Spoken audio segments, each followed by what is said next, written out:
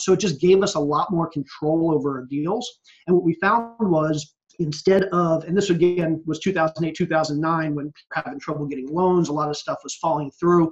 I mean, literally the first few deals, we were closing like 30 or 40% of our deals that we were getting contracts on, because buyers couldn't get loans, and we didn't know that until 30 days after we signed a contract.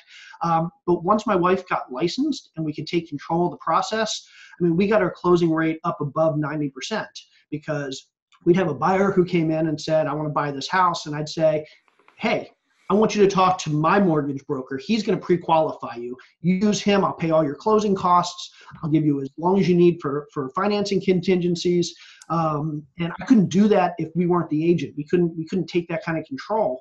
But once we were able to take that level of control, our rate of closing skyrocketed.